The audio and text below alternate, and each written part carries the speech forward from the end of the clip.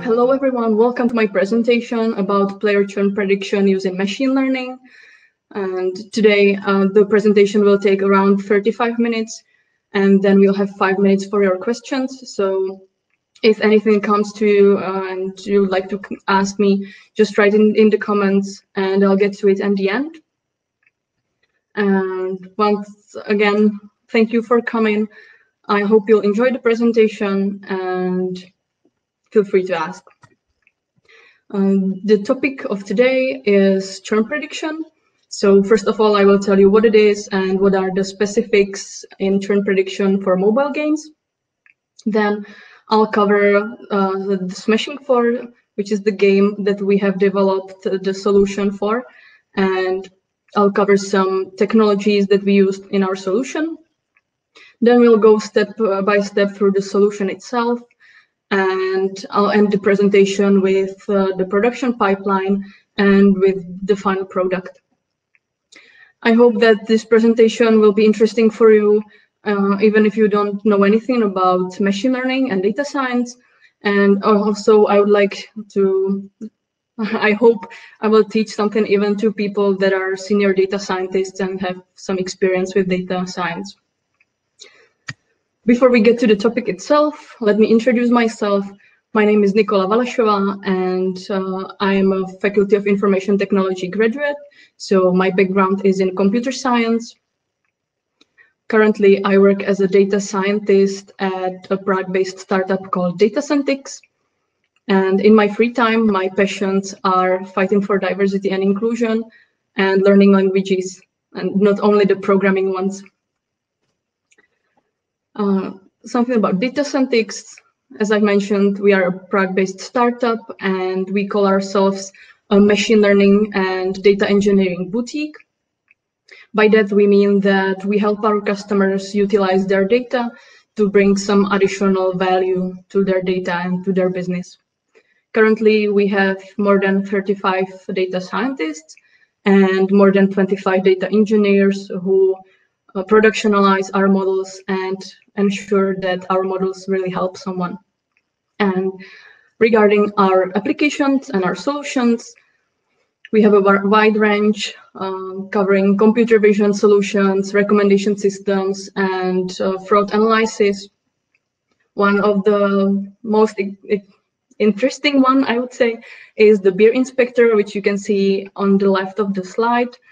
And it's basically a computer vision app that assesses the quality of a beer, so the quality of the froth and of the entire beer.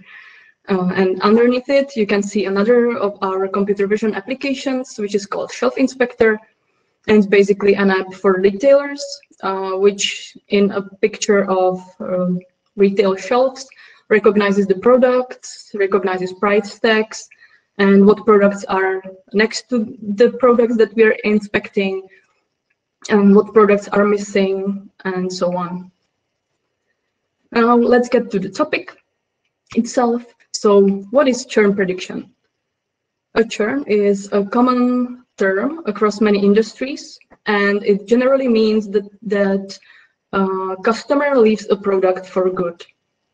So the churn prediction is then useful to identify such customers that are likely to leave the product and try to somehow prevent them by leaving.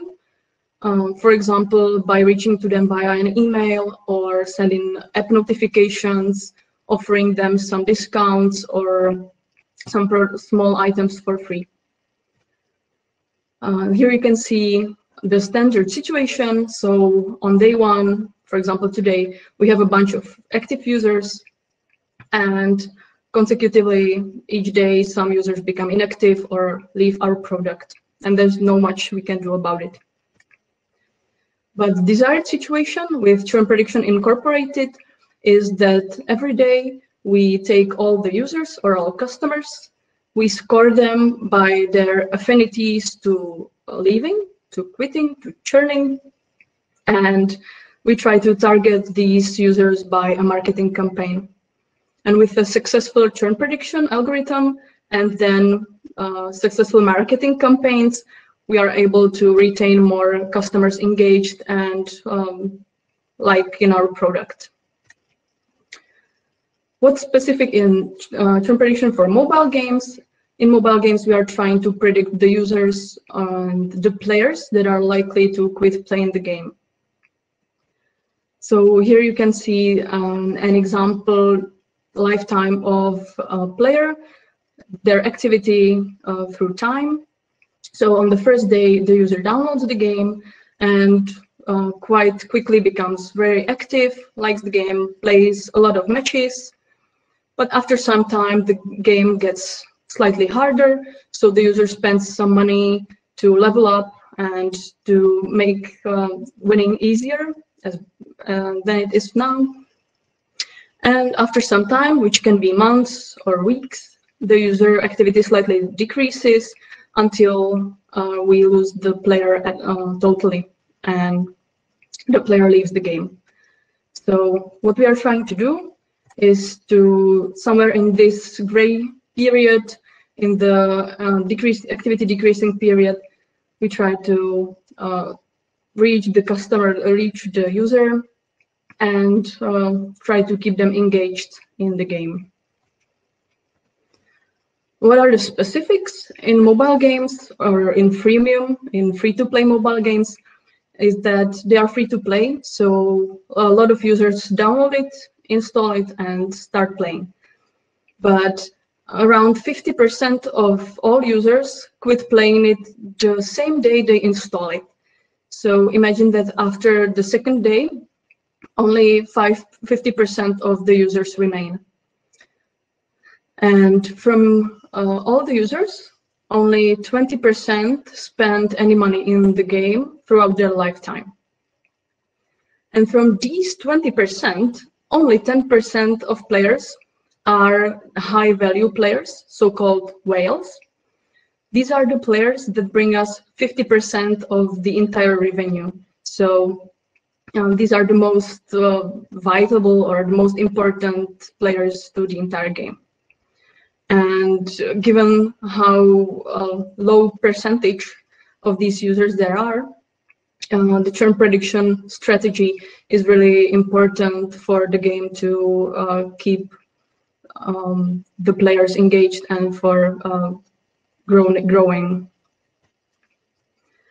We have implemented our solution for Smashing 4 game.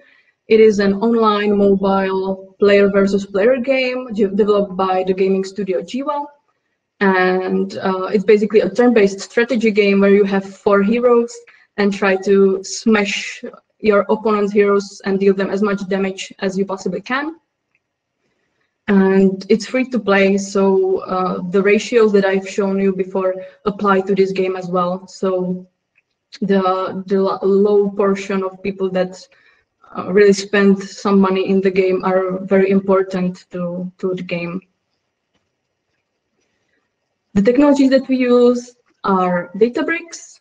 The Databricks environment we chose because Databricks is our partner. We developed in Microsoft Azure, and we used Data Factory for orchestration. We developed the solution in PySpark because it's extremely suitable for large amounts of tabular data. And we used MLflow for storing our models and comparing their individual runs. Now let me see the comments. Let me know if everything is clear, if you're still with me, and then we can move on to the solution itself and go through it step by step. I can see Akarsha is here. Hi everyone. Clear, perfect. Okay, so let's go to the solution and we'll start with data analysis. First of all, I would like to show you what data we had available. So we had available 3 data sets, 3 tables. The first one was user, which contains general information about each player, such as their user ID, their login, country of origin, and for example, source, which is how they came into contact with the game, either organic or after seeing an ad on Google or on some portal. The second table is called match and contains information about the individual matches within the game. So it has attributes such as user ID, opponent ID, date and time of the match, and result, whether it was won, lost, or given up, because many users give up the game if they are likely to lose it. And the third table we had was called day. It is aggregated by user ID and date. And this table offered us information about the coins the user has, the coins they have obtained on each day or they have spent. So the table contains additional information about the user engagement with the game. After we knew what data we have available, we did some data explorations. So we visualized the data throughout time and so on. And what we found was that the player lifetime and also the level of engagement is dependent on their spendings. So when we took a look on users that have spent no money in the game, their usual lifespan was not more than a week. But when we looked at the lifespan of the whales, of the players that have spent the most money in the game, their lifespan was usually months, and they were really engaged in the game every day. So from this point on, we decided to focus on high-value players for two reasons, because they usually have enough history so that we can learn from, and the machine learning algorithm can deduce information from. And also because of these players are the most vital to the algorithm, or these are the ones that we care most about, meaning the retention campaign and trying to keep them engaged and playing. Now let's move on to data preprocessing. In data preprocessing, we decided to filter out users with too short history. Again, there are many users that have left the game the same day they installed it or just a few days after that. And we thought that the machine learning algorithm wouldn't be able to deduce any information from that. Then we filtered out users with low spendings. As I've mentioned, we decided to focus on high-paying users. And what we did in feature data preprocessing was we decided to specify the target, and we specified it as the answer to a question: will the user churn in the upcoming 14 days? We decided to go with 14 in particular after we did some analysis of the data, and also for two reasons: that we wanted to get the information of the user churning in advance so that we have enough time to send them the app notification or the email and prevent them from leaving before it's too late. Now we can go to feature engineering, the third part. We had two feature categories, or we created two categories of features. The first one is static features. These are the features that are static, don't change dramatically over time. And among these are, for example, the country of origin of the user or the platform they play on, so Android or iOS, and the source, as I've mentioned, whether they've come to the game organically or via some ad. And the second was dynamic features, which are somehow connected to the user activity and engagement in the game. So these features are, for example, the count of matches per day, or coins spent every day on average, and so on. And from these dynamic features, from each of these dynamic features, we extracted three types of values: lifetime, mood, and delta. The lifetime value of each feature represents the user engagement throughout their entire lifetime. So from the installation date until a week ago. And a mood value which represents the contemporary user activity in the game. So the past 7 days. So for example, the count of matches per day on average throughout the 7 days past. And with this approach, we really tried to get the information about the user recent behavior, because when we know that some user played 3 matches a day during the past 7 days, is it a lot or is there a decrease? So for some user it can be an enormous activity. For another user it can be a sign that he's totally losing interest. So we decided to split it time-wise into these 2 categories, and to really grasp the difference, we created a 3rd category, which is called delta. Feature delta value is computed as the feature mood value divided by the feature lifetime value. With this approach, we are able to get the delta values in the range of 0 to infinity, where 1 means no change in the user behavior between lifetime and mood values. And if the delta value is between 0 and 1, that means that the user is slightly decreasing their activity, is slightly losing interest, possibly. And if the value is above 1, that means that the user is gaining activity and is becoming more engaged. Then we decided to aggregate categorical features.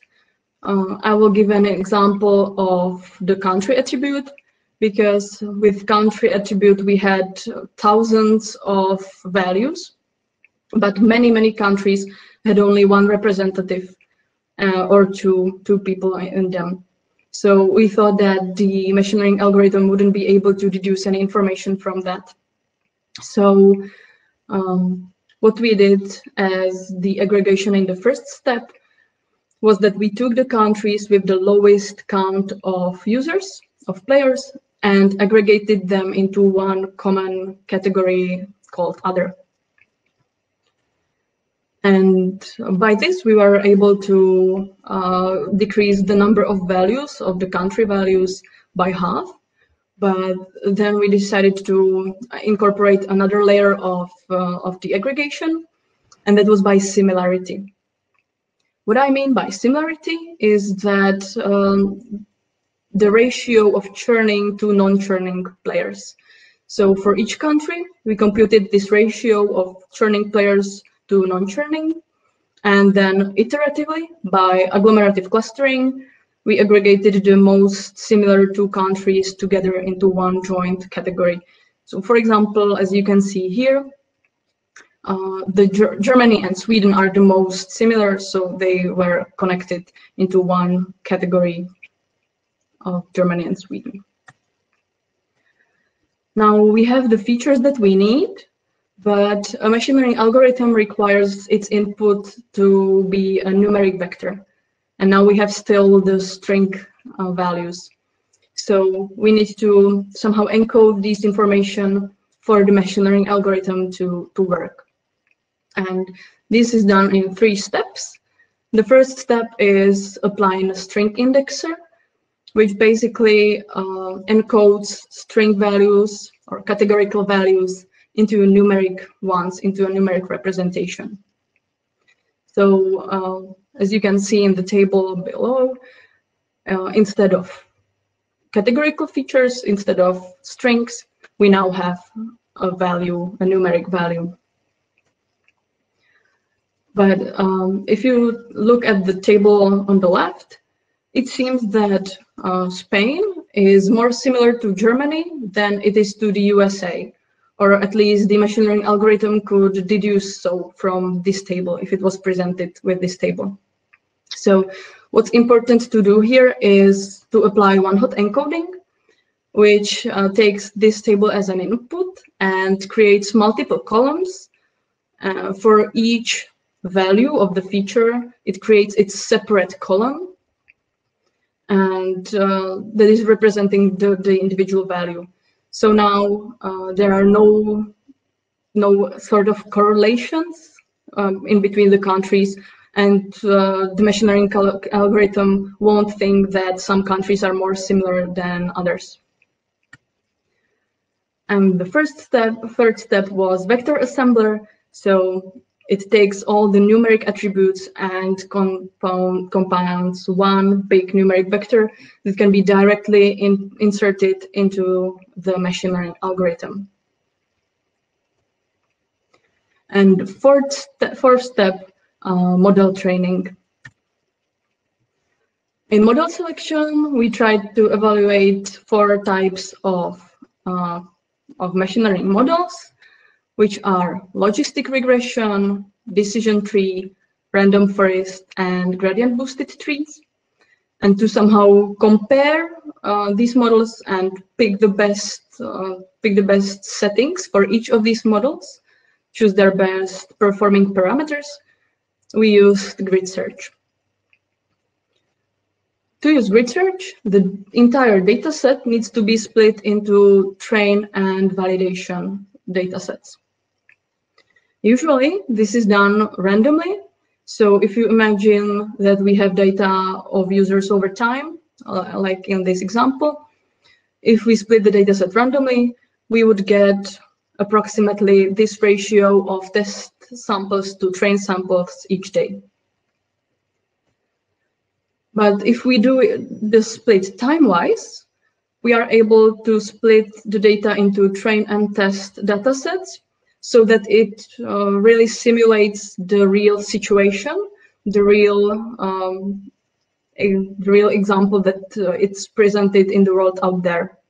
So by this approach, we are able to present the model with the historical data, and then by moving today, 14 days back, we are able to present the model with the future, so-called, that is now annotated, and we can say how well the model performed. So when we split the data set time-wise, we are able to better assess the stability of the model and in the strength of the model over time. To evaluate a model, a machine learning model, and to compare their performances, or to compare the performances of 2 machine learning models, there needs to be some metric involved. Now, there are many commonly used metrics, such as accuracy and precision and recall, but according to our use case, we decided to use the metric, which is called lift. Now, let me, this table might confuse you, but I hope that it will be clear in a while.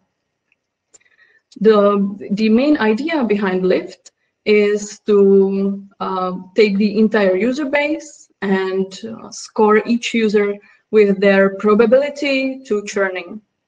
So we get all users with their corresponding values, how likely they are to churn, to quit the game. And then we sort these users according to their probabilities so that the users that are most likely to churn are at the top, and the users that are least likely to churn are at the bottom. Then we divide these users into n buckets. For example, here we did divided the users into 10 buckets. And so that each bucket contains the same amount of users. So that's the second column you can see in the table, that we have 10 buckets, and each bucket has the same number of players. In the next step, we compute the number of churning players for each of these buckets. So that's how we get the third column, which contains number of churning players that are in this particular bucket. Now, the fourth column contains the cumulative count of churning players. So we iteratively aggregate the count of churning players to get the count of players that we would hit, or that are contained in this bucket and all buckets above it. And the fifth column, or yeah, in the fifth column, there is the cumulative percentage of churning players. This value is computed from the previous column, and it says, okay, so if I take, for example, the top 50% of users, I would hit 87% of all churning users, or in the top 50% of users, there are 87% of the churning users contained. And the last column contains the final lift value, which is computed like this from the first and the fifth column by dividing the cumulative percentage of churning players, which now isn't just for the one bucket, for the one row, but it contains information about how many users we would hit in this row and all above, divided by the portion of samples that we covered from this row, in this row and in all rows above. So for example, in the first row, we would get the value 28.3 divided by 10. And on the fifth row, we would get 87 divided by 50, which is 174. You can visualize the table in a graph, and it looks like this. Here you can see the model performance. So you can see that, for example, if we target at the top 20% of users, we would get, or if we pick randomly a user from the top 20% of our scored users, we are 3.2 times more likely to pick a churning user than if we picked randomly from the entire data set. So you can see the lift of a model compared to lift of a random selection if we randomly divided the users into the 10 buckets. That would be a score of 1 for each bucket. The advantage of lift curve is that it's very suitable for marketing use cases, because in this type of prediction, we really don't mind misclassifying someone as much as, for example, in the medicinal use cases. So it's not that important that we classify some non-churning user as a churning user, but the goal here is really to increase the probability that we mark a churning user as a churning user and really target the best way possible. And another advantage of the lift curve is that it's really, it can be nicely visualized so that even clients can really understand it well, compared to some accuracy recall numbers that usually doesn't say much. And the last advantage of lift curve is to the use case that using lift curve, you can easily deduce what percentage of users you want to target. So for example, you say that, okay, I want to target only 10% of the entire users, but I will get 4.8 higher probability that there is a churning user if I choose a random user. Or you can say that I would like to target at 30% of top users, and then get a slightly lower probability that every user is churning, but overall hit more churning users in the end. So once we did the grid search over each of the 4 classifier types I have showed you, we picked the best parameters for each, and we compared the 4 types among themselves. And the best performing classifier type was gradient boosted trees. And this was our resulting lift. It looks quite nice, doesn't it? We were really happy with the results because maybe you're not so familiar with the results of lift, but to me this was the best looking lift I have seen in my career. But when we looked at the table behind it, we noticed that 99% of the churning users were in the first 3 buckets. So that might be too good to be true, right? So we decided to rather check our model, and we picked a few random samples. So we picked a few random users. We took a look at their attributes, at their features, and at the model outcome, if it makes sense. Then we visualized the decision trees and the decision trees within a random forest. And we took a look at the most important features. And what we found out was that the model, the most important features to a model were some that had somehow incorporated the target in their values.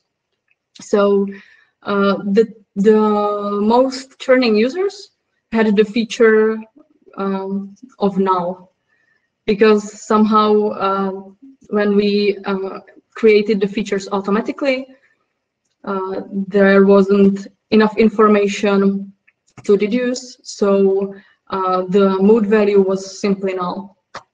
And that's how the model came to such great accuracy.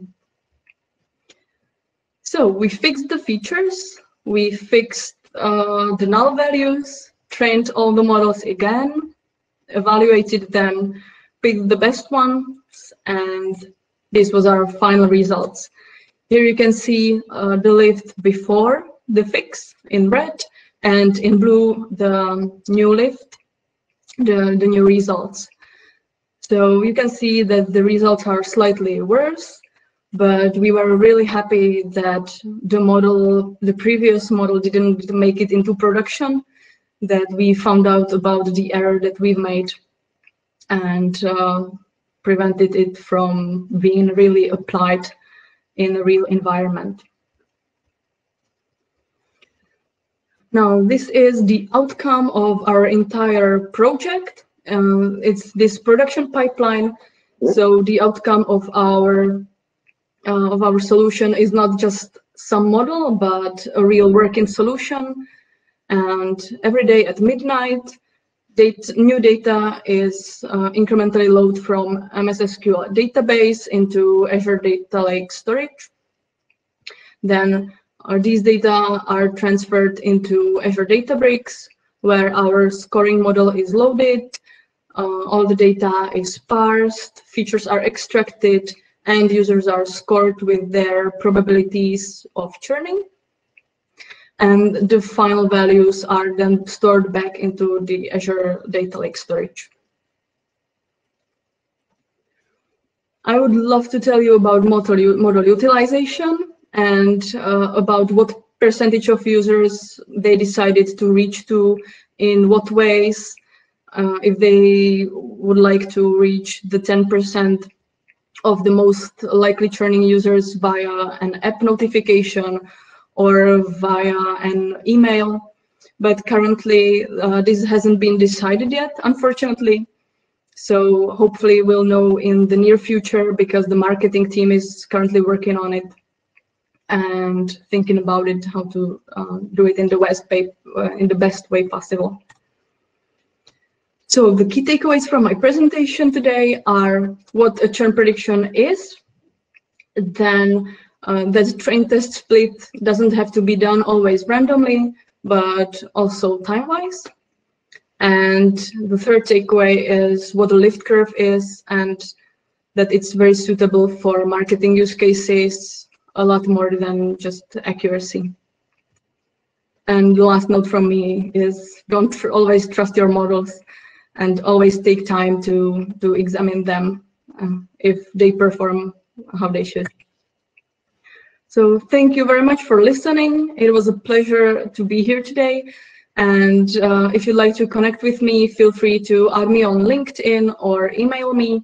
And also, if you have any additional questions that I won't manage to answer in the upcoming 5 or 6 minutes, just feel free to text me or scan the QR code where you can find my email, LinkedIn, and some basic information about me. So thanks a lot, and I'll see if I have any questions that I could answer.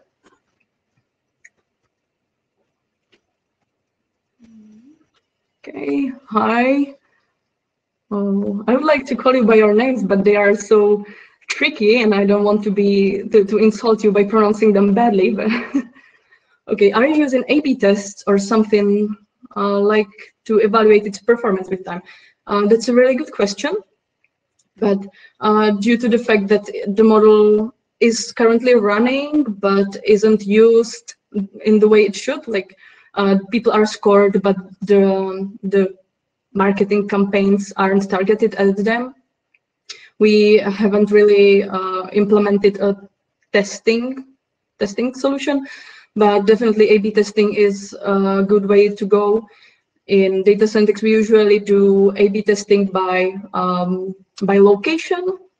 So we divide by location, and then yeah, I guess I guess you know, you can tell what we do with it. So yeah, that's what we do, and that's also what we would like to do with this solution, I believe, because one way is, or what we want to assess is the accuracy of our model, but also I can see that we would like to assess the how effective the targeting campaign is. Like, for example, we can predict the perfect churning users, and they are targeted, and they still remain in the application.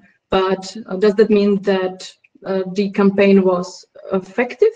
Or does that mean that our model wasn't predicting well, and we marked a non-churning user as a churning user?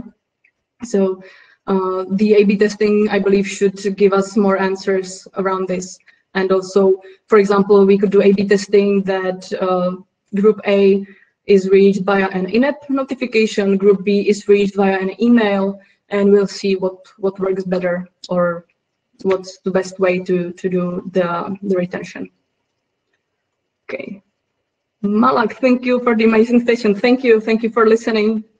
Hi, Nikola, what would be your advice for freshers in data science with no technical work experience? That's an interesting question, actually, for me, because I come from computer science background. So what was absolutely new to me was the entire math behind it, and still I think I have a lot to learn on that side. But maybe text me and I can send you some tutorials to start with. Also, I know a podcast which is called So You Want to Be a Data Scientist, and that's directly directed at people who want to start their careers in data science. And I believe that the author or the host, Misra, has some tutorials or some courses available. So that could be a good point to start.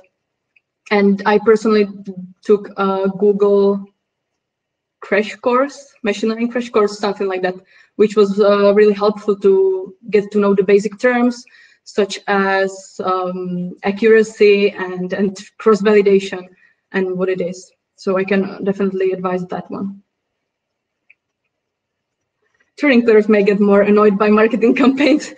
That's also, yeah, that would also be a good point to make A/B testing, because obviously if you spam users, then it's counterproductive. But also it's our work to ensure that no user is contacted, I don't know, twice in a day or every other day that, you know, they're churning. So here's some sale, because that definitely wouldn't help.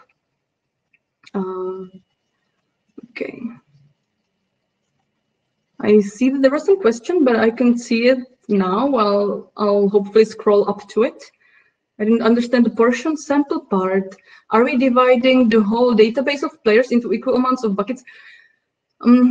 Yes, yes, that's quite tricky, and I'm glad you're asking. That means that you've been listening, and it's really tricky. I might go to it back. Yes, here it is. So as you can see, The first division is done that each bucket gets 10% of the players. So that's the second column, then the third column. But from then on, each value on the row contains information about the row and all rows above it. So that applies also for the graph. That, for example, in the 40% of samples, the value on the y-axis contains information about the most likely churning 40% of players of the entire user base. Hopefully I answered your question and it's clear now. If not, just feel free to reach to me. Awesome talk. Thank you, Diana. Thank you, Akarsha. It's a real pleasure that you enjoyed the session. I'm so excited. Okay, perfect. Why you use Lyft? I hope I've already mentioned that, but maybe it would be better to repeat. So there are three main reasons. And the first is that we don't mind if we misclassify someone, because if a non-churning user is targeted by a campaign, it's not as bad as saying that a patient is healthy when they're not, you know. So the usual accuracy is not that important here. And also it helps us to get insight and to decide what portion of users we want to target at. And yeah, basically that's the most, these are the most important reasons. Also maybe because this solution is classification. So we are classifying users as churning or non-churning, but we are not using only the true false values, but we are one step back and we are taking the probabilities behind it. So and I believe that no other metrics really think about this, that you also can work with the probabilities instead of just the thresholded values. Okay. Hi everyone. Oh, thank you for your LinkedIns. I'll go through them and try to add you, all of you. Hi Nadia from Canada. Perfect session for me. Perfect. Okay, if I've missed a question, just let me know below. How important is feature engineering? How do you decide which model to test? Feature engineering, I believe, is definitely important because, well, it's also on what level. Without it entirely, the model wouldn't work because it wouldn't have the input ready for it. But definitely it's very important because, for example, in feature engineering, we covered the 3 time periods, the mode value and lifetime value. And I think that really helped the model to gain the ability to decide, because as I've mentioned, for example, if we took some lifetime value of the entire, or just let's say that we took the entire lifetime and divided the total count of sessions by total number of days the user was active. So we would get for user number A 10 sessions per day on average, user B 20 sessions per day. But that doesn't give us an insight on how active they are, how active they have been before, and what their activity is right now. So I think it's really important to think for the model what could be suitable for it, and really what features you would like to present to it. I think it's really important, as well as data pre-processing. I know that people talk a lot about the data pre-processing and filtering and cleaning your data, and obviously that's very important, but I think that feature engineering is as well as important. I see that we have 1 minute left, so I will answer one more question. And if we get cut out or something, then I'm sorry. And thank you again for your time. Thanks a lot. Chin asked, how do you manage your model experiments to ensure that the results are reproducible?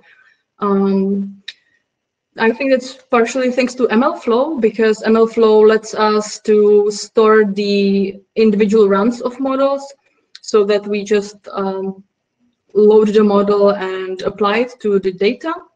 But I guess that doesn't really answer the reproducibility. I believe that it's not so important for us to ensure reproducibility exactly, because in the real use case, that's not what happens also. You know, at midnight, the model is loaded, new data are scored, and then applied. So we always evaluate multiple models in multiple rounds, but the reproducibility the reproducibility of the exact same inputs are not that important to us. We want to really make the model robust so that it can handle any input successfully. Can you please share the last slide of okay, last slide of our contact, sure. Scroll to it, perfect. Hopefully it's working. And I'll also send you my LinkedIn if you're interested. Oh, shit. Yeah, I'll send you the link to my LinkedIn directly, because names are kind of complicated sometimes.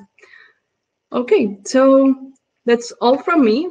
Thank you very much for being here the entire 45 minutes or 50 even, and enjoy the rest of the conference and have a nice day. Bye.